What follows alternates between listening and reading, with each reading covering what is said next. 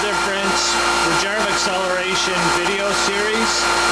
In this demonstration, we're going to show a conventional generator coil that delivers 9 watts to the 2 loads that we have here.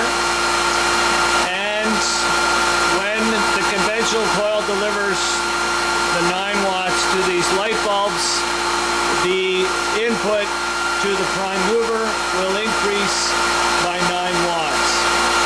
When the regenerative acceleration generator coil delivers 61 watts to the light bulbs, there will be no cost to the prime mover, and the armature reaction for the regenerative acceleration coil will be 0. So I'll put the conventional generator coil on now. Our speed is 3,480 RPM, and I will connect the conventional coil to the load.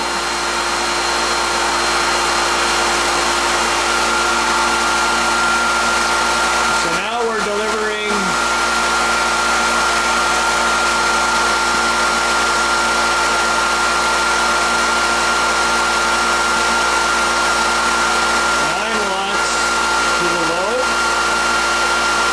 2 loads, and our input is increased by 9 watts. And our speed has decreased slightly.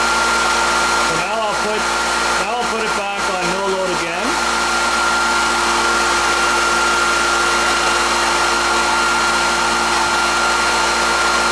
And our input to our prime mover is 254 watts, and our speed is 3,480 RPM, as it was previously.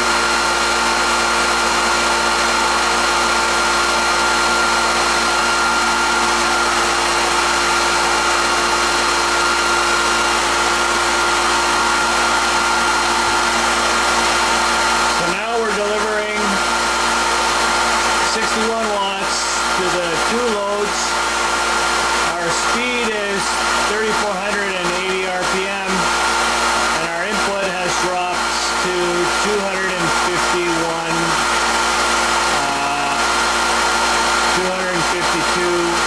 watts.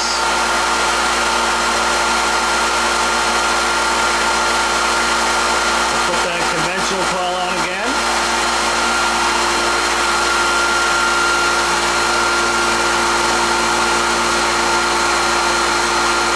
Okay, 251 watts to our prime mover on no load.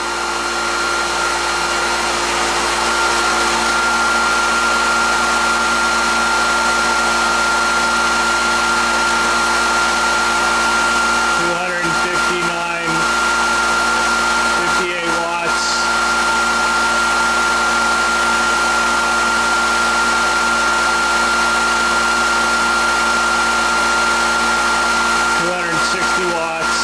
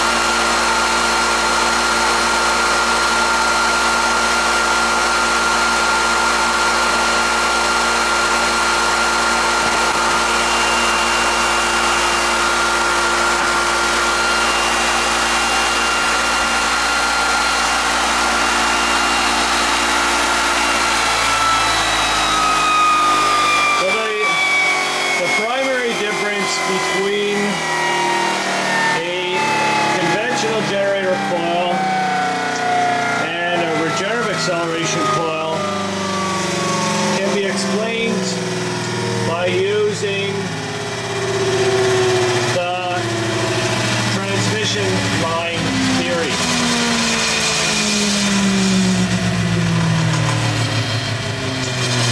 A transmission line is characterized by a series resistance, a series inductance, and a shunt capacitance.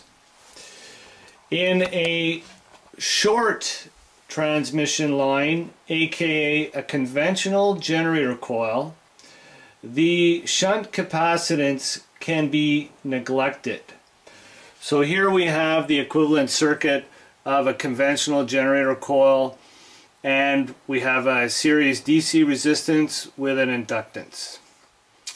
And with the regenerative acceleration coil, the primary difference between the regenerative acceleration coil and the conventional coil is that the shunt capacitance of the ReGenX coil is used to its full effect. And what that means is that when the operational frequency of the ReGenX coil is increased to the critical minimum frequency, the current cannot be passed through the inductance or the inductive reactance of the ReGenX coil. So the shunt capacitance in the ReGenX coil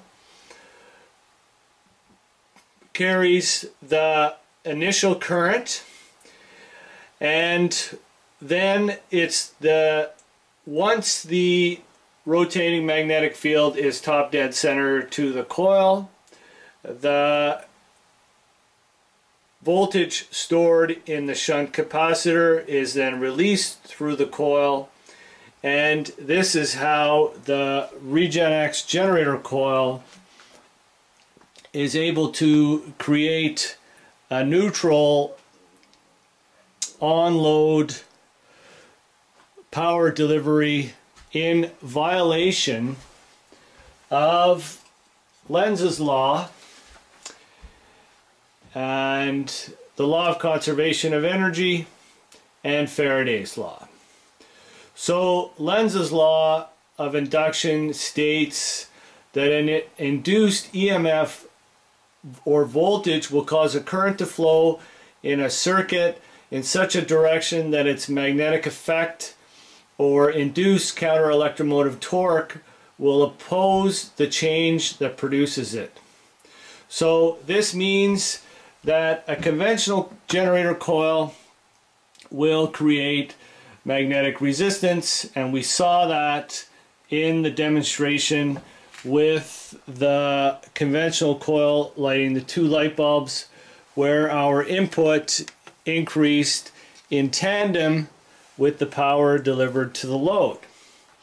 And this is in agreement with what the law of conservation of energy says.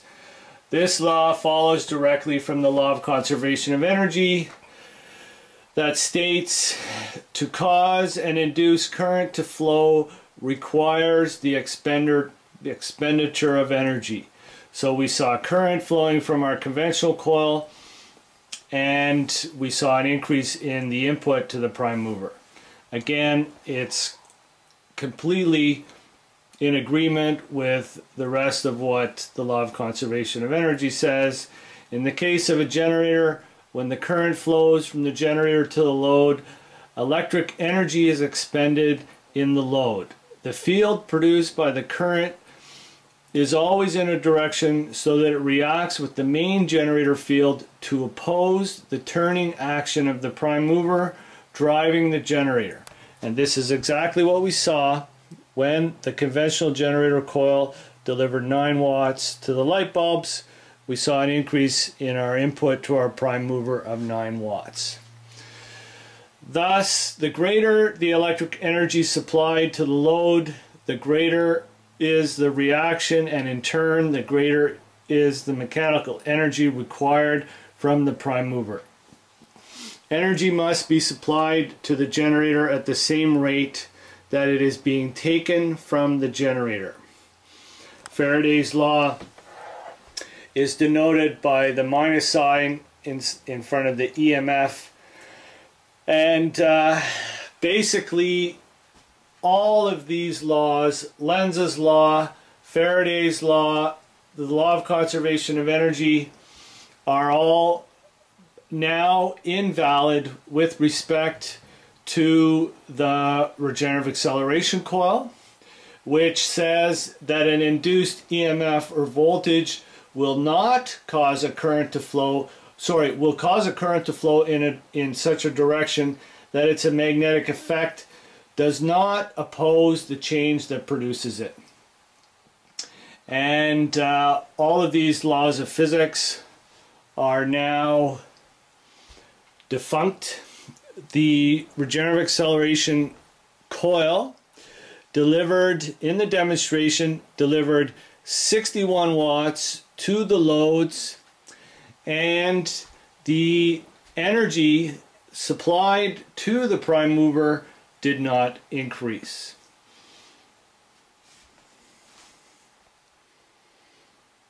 And that's the essence of the regenerative acceleration coil. Thank you for watching this video, and Happy New Year.